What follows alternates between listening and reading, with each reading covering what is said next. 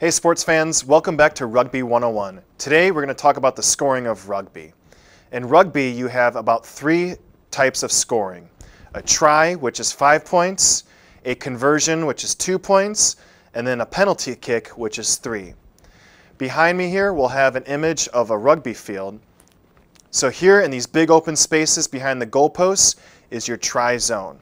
You score a try when you cross the solid line and you place the ball down with force with 2 hands under control.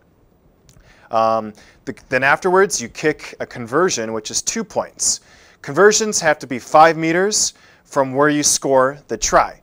If you score a try in the corner, you have to kick the conversion at least 5 meters back at an angle that you feel you can make it.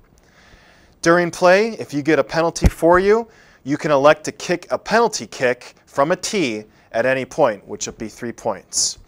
So we have tries, conversions, penalty kicks, 3 types of scoring. Next, we have a few clips of some Rio students. I asked them to have some fun, be creative of scoring tries for us. So here, they do some dummy fakes, they pass it to their teammates.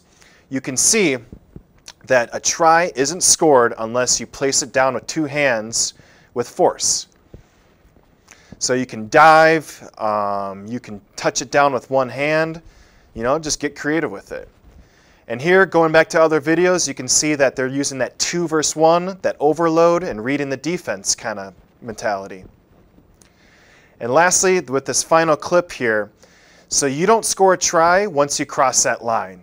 So you see this player here, she's running back and forth, killing some time till the defense shows up.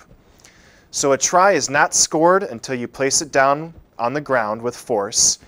And kind of the objective is to get it as close as you can to the goalposts, give you a better opportunity to make an easier conversion kick. So that's today's episode of Rugby 101. So if you care, like, comment, share. We'll see you next week.